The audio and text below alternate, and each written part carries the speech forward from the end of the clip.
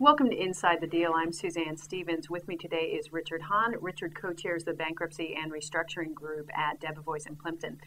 Richard, we're seeing a lot of 363 sales in the market right now. What's driving that trend?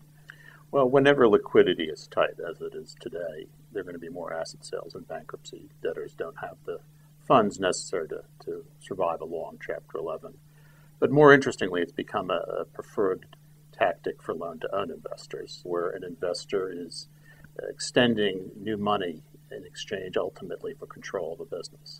And why are 363 sales in particular so attractive to investors at this point in time? Well, the simple reason is speed and predictability. A 363 sale has to be approved by a bankruptcy court, but the court only needs to make two findings: that the decision to sell is reasonable and that the terms of the transaction are the highest and best available.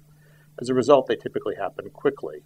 So who's at the table? Who are the buyers? Are we seeing private equity firms? Are we seeing strategics? Well, there's been a lot of interest among non-traditional investors, private equity firms, strategic buyers. But so far, the actual transactions have been done almost exclusively by traditional distressed investors.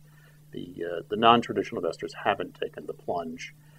Whether that will change, I think, depends on how long the cycle continues. Well, what are your thoughts? Because I've talked to a lot of strategic investors who say they are looking at the pool of distressed assets out there. What's your best guess about whether or not they will actually dive in?